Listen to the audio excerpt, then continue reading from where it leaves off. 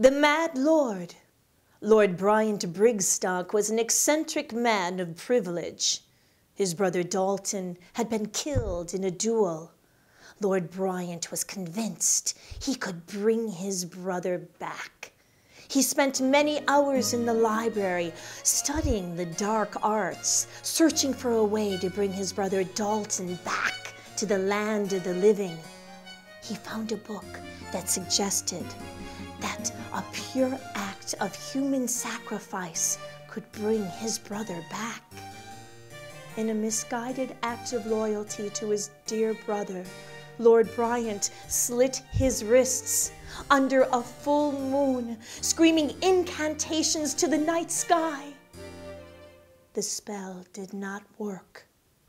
Lord Bryant's anguished cries can still be heard in the Holmes Library on nights when the moon is particularly full. Cemeteries, they are a place of rest, so peaceful and beautiful. Oh, I longed to lay there and be still forever. My plan didn't work out so well, as you can see. I'm forever awakened every year to judge this blasted contest. When will it end? When will I be at peace? The best I get is exploring the glorious visions of these mortal minds.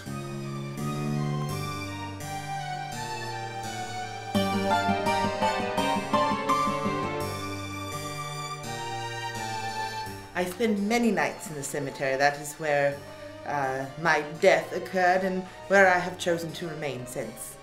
I remember all too much. Being a ghost doesn't really help. I don't like to remember my life. I'd rather be lying still in a cemetery. Cemeteries. The semi-finalists for the Cemeteries category are Temperance by Janelle R. Lind of Seattle, Washington. Midnight in the Graveyard by James Christopher Hill of Charleston, South Carolina. Bird Girl by Ken Meyer Jr. of Orange, California. Cult by Ken Meyer Jr. of Orange, California. And Zombie 2 by Dan Moran of Montpelier, Vermont. The judges have decided that third place goes to James Christopher Hill for his piece, Midnight in the Graveyard.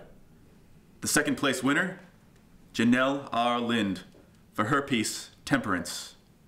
And the Cemeteries category first place finalist is Ken Meyer Jr. for the work Bird Girl.